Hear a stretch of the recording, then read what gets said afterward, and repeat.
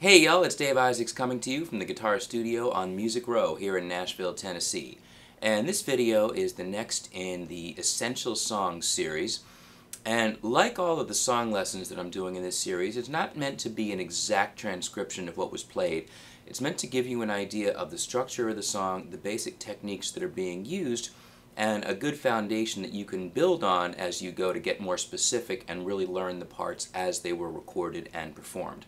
So today I want to get into Johnny Cash's Folsom Prison Blues, which is, as the title suggests, basically a 12-bar blues, except for the most part it's really an 11-bar form because it's missing the 12th bar pretty much every time it comes around. The original recording is in the key of F, so you can capo the first fret if you like. I'm going to play it in E, as many people do. And we think of this song as having a train beat.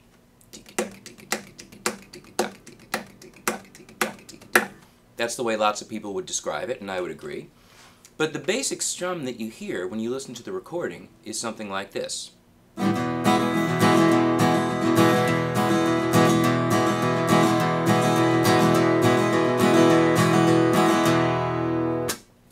Now you can hear that train.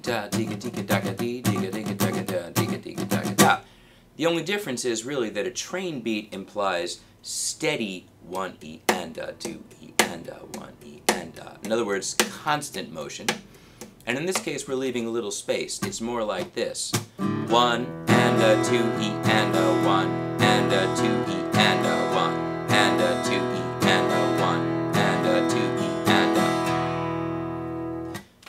So a couple of things to notice here. I am bringing out bass notes, the low E string to start, strumming with essentially a simple arm swing, rotation of the forearm. In other words, when I say simple arm swing, I'm talking about this movement as distinct from a full arm swing. They're both legitimate techniques, they just produce two different sounds. The full arm swing is louder.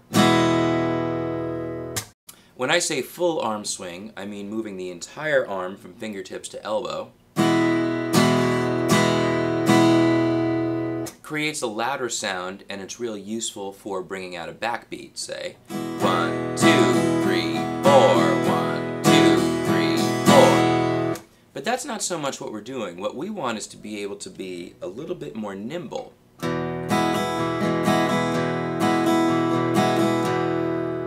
In general, and this is a generalization, it's not going to apply in every single situation, but it often does, that when you're playing 16th note rhythms, you're going to tend to use more the forearm and wrist than you are the full arm.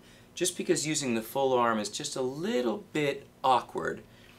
This is essentially a blunt instrument, it's harder to be precise, and if I try to strum this rhythm using the entire arm, it's just a little clunky.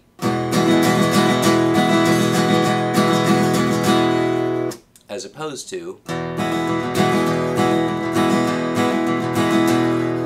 that's got more of a swing to it. And I don't mean swing in the sense of dum-da-dum-da-dum-da-dum-da-dum, but swing in the sense of a lightness and a flow and sense of movement.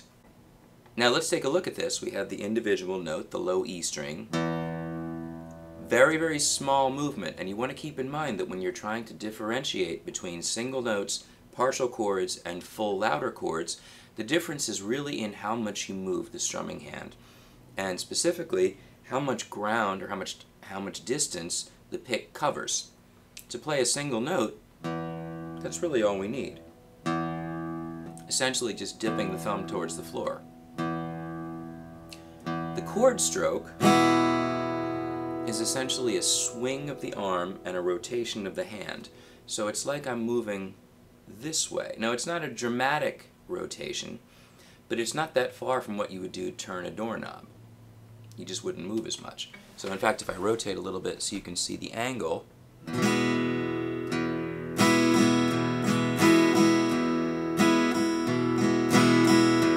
and notice also that it's not strictly a wrist movement.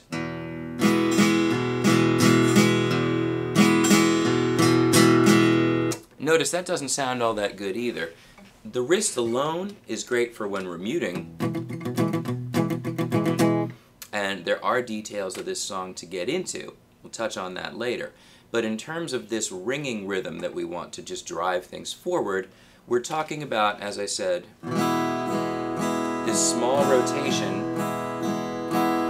And if you were to draw a picture of the arc of the pick, the movement of the tip of the pick, it would be essentially a very shallow semicircle that starts above the strings over here and then comes down and ends just below.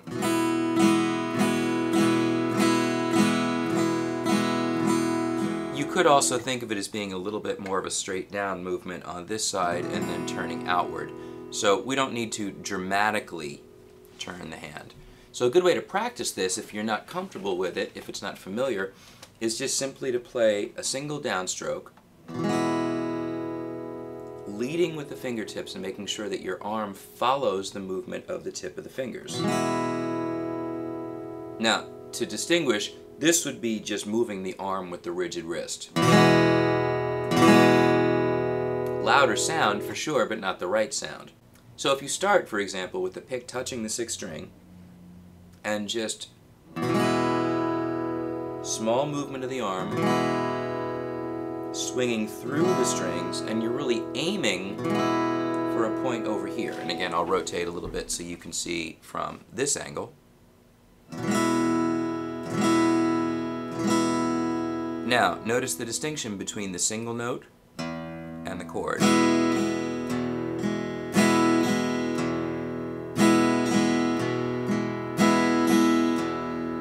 Now to get more specific, sometimes I'm covering all the way across to the trebles. Sometimes I'm staying more in the middle. I mentioned the backbeat earlier. 1, and 2, and 1, and 2, and. Now we could count this as 8th notes as well. 1, and 2, and 3, and 4, and 1, and 2, and 3, and 4, and. But because I really feel this song, and I believe you should too, in 2. 1, 2, 1, 2, 1, 2, 1, 2.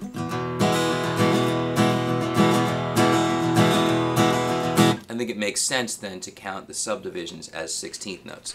So again, looking at the subtleties of this now, I am essentially alternating a bass note between the 6th string and more or less the 5th string. I'm not worrying about being exactly precise, but I am looking to hear a difference between the downbeat and the beat in the middle of the bar, so we get a sense of alternating bass.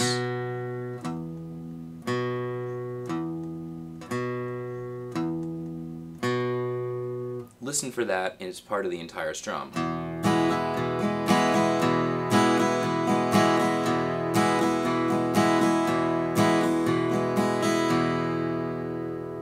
Now, in order to have the precision to bring out those two different notes, you have to have a good amount of control of your picking hand.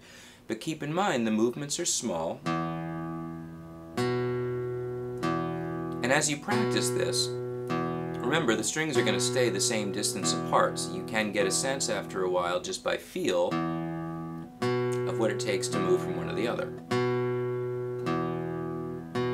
Now, of course, we have strums in between, though.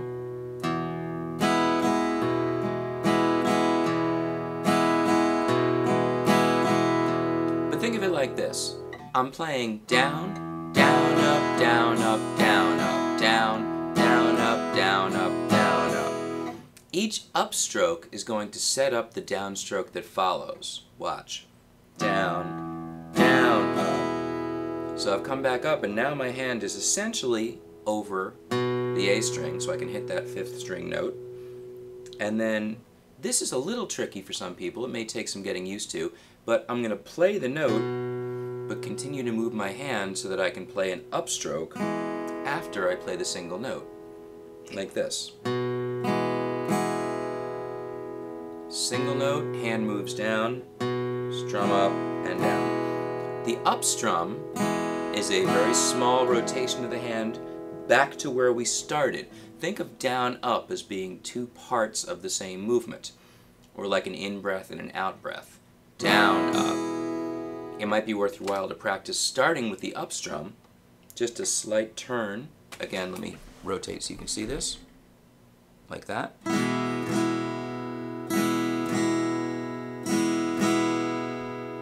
So try practicing that. Also try down, up, down, down, up, down. And just noticing the distance that the pick covers for each stroke.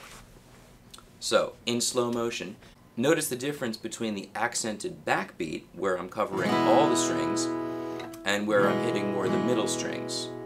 Down, accent, up, down, up. So here's the backbeat, ba, ba, ba, ba. Up to speed.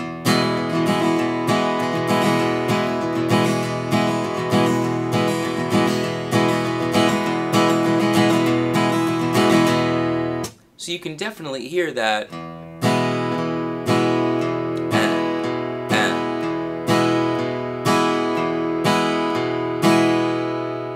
If I mute the strings, you can hear that very clearly.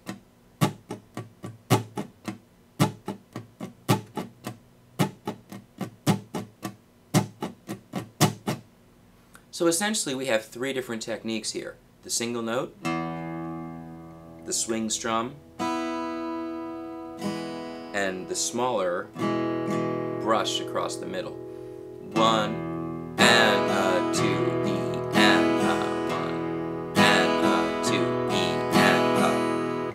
I should mention that when you follow a single note with an upstroke, sometimes you don't have to be so precise. Sometimes you might end up just doing something like this, where essentially you're hitting the same strings with the downstroke and the upstroke, but the movement is so small that we just brush the middle of the guitar.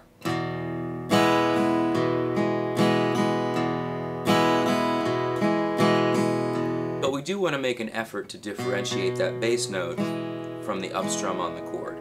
So once again, here's slow.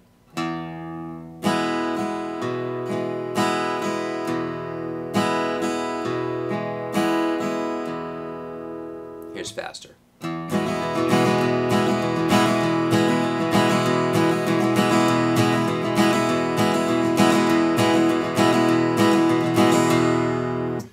You'll notice when I pick up speed that we hear a little bit more that sound and a little less, just because I want the momentum, the movement, more so than I need the precision, the specific separation of this bass note from this chord. We need to feel.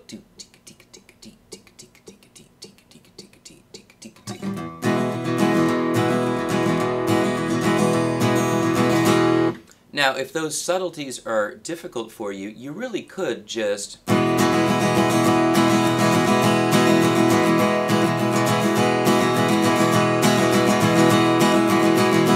that would be more of a beginner way to do it. Just down, down, up, down, up, down, up. And practice keeping that wrist light, letting the forearm turn a little.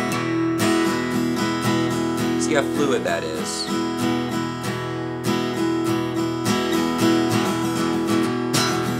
And taking care not to play too loud, or it just becomes brash. It doesn't sound good.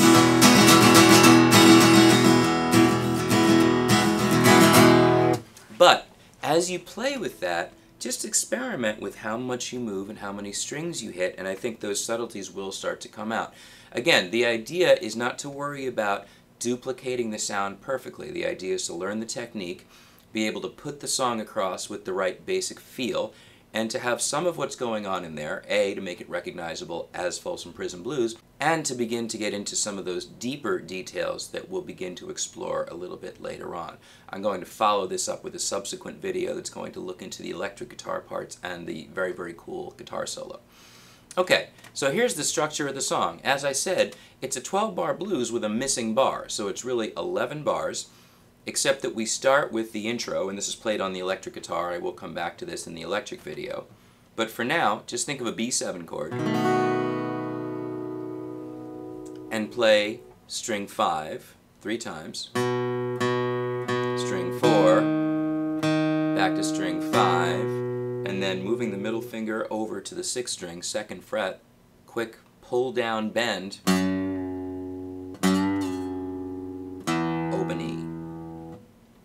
Now if you were really looking to play it as a lead intro, you wouldn't necessarily hold down the whole chord. I would separate the notes, but I want you to visually be able to connect these two notes, the 2nd fret of the A string and the 1st fret of the D string, with the familiar B7 shape. And the bend, pretty small. It doesn't have to be, it's a gesture more than a specific aiming for that note.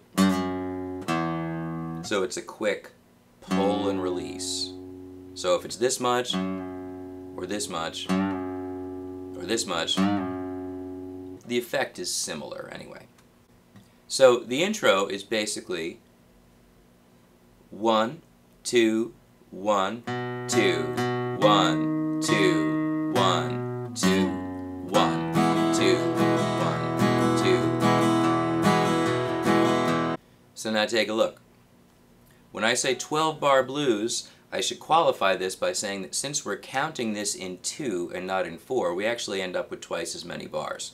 So I'll go through it counting it as if it were in 4, but keep in mind we're looking at it as 1 and a 2E and a 1 and a 2E and a, for the sake of making the rhythm part easier to understand. But I'm counting it in 4 this time so you catch the 12-bar blues aspect, or really 11-bar blues. So we do this. 1, 2, 3, 4, 1, 2, 3, 4, 1, 2, 3, 4, 1, 2, 3, 4, 1, 2, 3, and the verse is 1, 2, 3, 4, 2, 2, 3, 4, 3, 2, 3, 4, 4, 2, 3, 4, A, 2, 3, 4, 2, 2, 3, 4, 1, 2, 3, 4, 2, 2, 3, 4, B7, 2 bars, and E, 1, 2, 3, 4, and that's it. So that's the 11th bar. You might notice that I'm varying the bass notes as well. On the A chord, the bass is going from string 5 to string 6. E chord is back to 6, 5. On the B7, we're going from the 5th string, that middle finger note here, to the 6th string by moving that middle finger note over, still to the 2nd fret.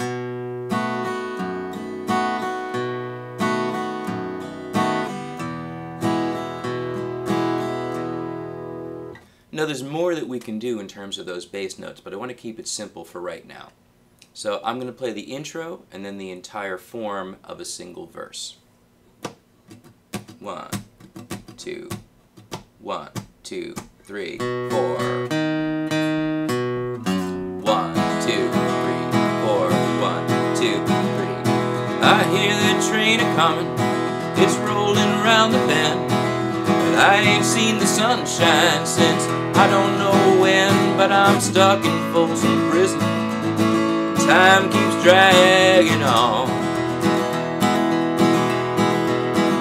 but that train keeps rolling on down to San Antonio. 2, 3, 4. Next verse begins right there. So I don't really need to go beyond that right now. As I said, I'm going to follow this up with another video a little bit down the road that's going to get into the electric guitar parts and some more of the details. This is meant to be a basic overview, an introduction to the song. As I said before, this Essential Songs series really is meant for beginners, and it's a way to get you into building a vocabulary of classics that pretty much everybody who plays the guitar well is likely to know. It'll serve you well at jam sessions, it'll serve you well at parties when the guitars come out, and as I said, it's not meant to be a 100% accurate transcription so much as an introduction to the chords, the feel, the rhythm, the basic technique. So again, as I said, be on the lookout for the follow-up video. I'm Dave Isaacs, coming to you from the Guitar Studio on Music Row in Nashville, Tennessee. Thanks for watching.